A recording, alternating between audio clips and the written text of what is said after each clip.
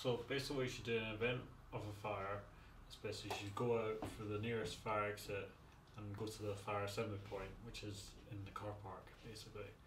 Thereafter you just need to listen and follow to your teachers basically. Not go back into the building and basically not leave campus. You just got to stay with teachers and follow instructions. So each building on campus has refuge points in the building, which are green panels on the wall. So basically, if you're in one of these points, you'd press the point, and it would come up flashing from the refuge point. That links down to reception, which basically it means reception will know that this refuge point has went off, that people are stuck in this part of the building. So basically, we would then have to tell the fire brigade that you need to go up to this point of the building and get the people that are trapped in that part of the building.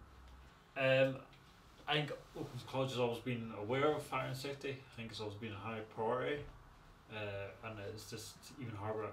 Well, it's just a high priority basically, and we want to keep making sure that it is a top priority, and we keep on putting measures in place that will prevent fire from hurting the college. So the college has implemented a few things.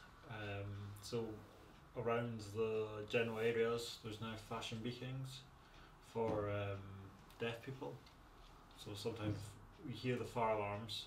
To us, that's fine, but when deaf people can't hear them, so beacons will just flash in main corridors now. Teachers and senior management team have been given a bit more responsibility on what to do in a fire, and just emergency procedures have been put in place. And basically now every staff member has a fire action card, basically of what they should do in the event of a fire.